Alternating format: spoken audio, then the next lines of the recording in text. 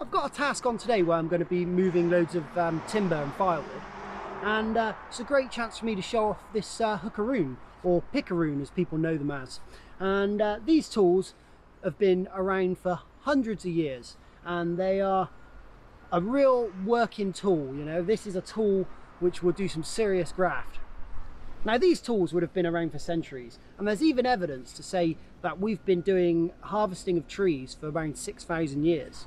But we know then around the 1600s these became more popular as demand in timber grew. Now, these tools here are my modern reproductions of the traditional picaroon or the hookaroon, but they do just as good of a job, and I'll show you that job today.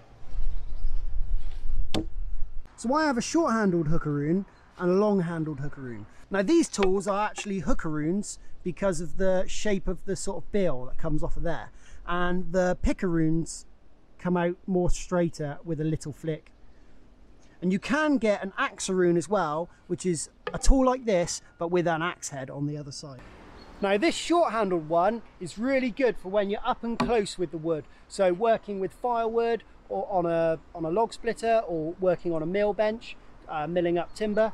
You can then keep your hands away from the machines and get in there and move the timber around.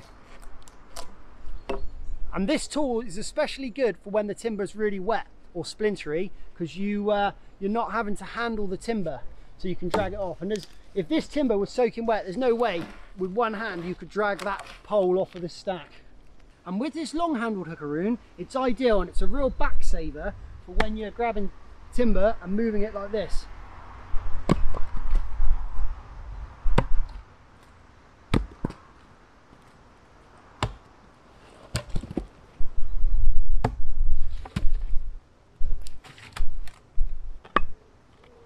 The sole use of a hookaroon is to move timber. What they would have done is they would have felled the tree, cut all the branches off the tree, and used the hookaroon or the picaroon to drag the branches away from the butt before it was taken out for timber. So that brings me on my task today. I've got to move this timber away from this area and chop it up for firewood.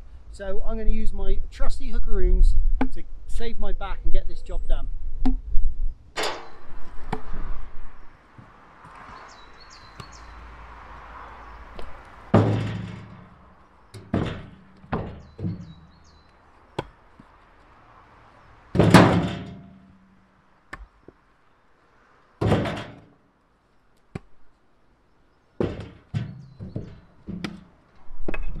So when you're using this tool, what you want to do is you want to stab the pick of the tool into the end of the log, but getting it out is a bit of a trickier way, because you have to sort of reverse what you've done and come back on yourself, because unhook it.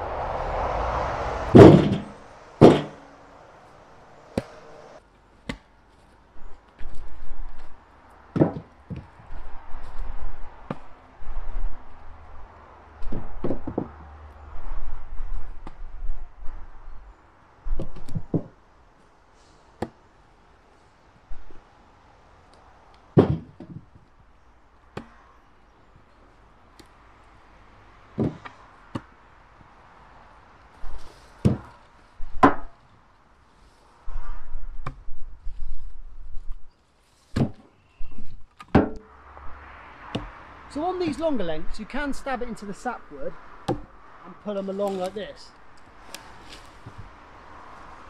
Or you can just stab it directly into the log and then pull like this. But what I find really handy to do is to stab it in the end of the log like this and then lift it up, and then you can drop it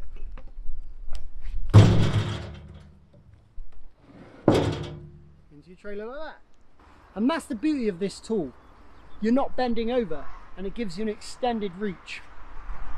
If you had to work all day bending over to pull these slippery, wet, splintery logs out of the stack, it's going to be less productive, you're going to bring less money home, and you're going to not work as long. And that means in the day and in your lifetime. That's putting a hell of a lot of pressure on your back. And I don't care what the strongest man in the world says, he will find it hard work as well.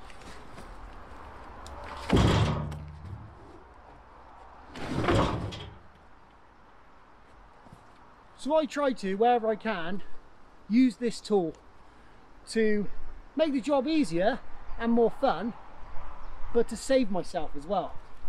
Because I want to carry on until my late 80s moving this wood and cutting firewood, if I'm lucky.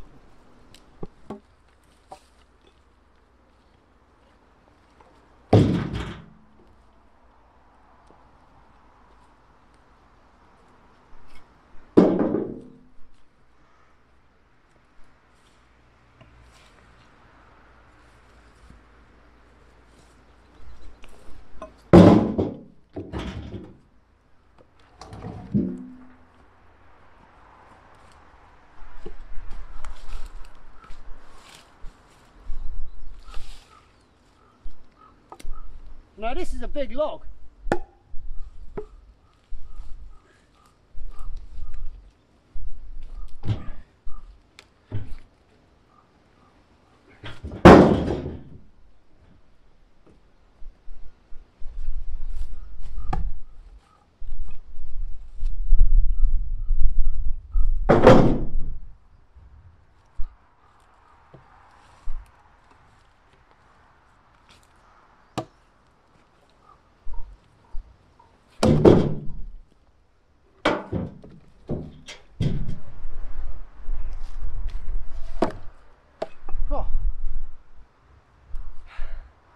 What a fantastic tool.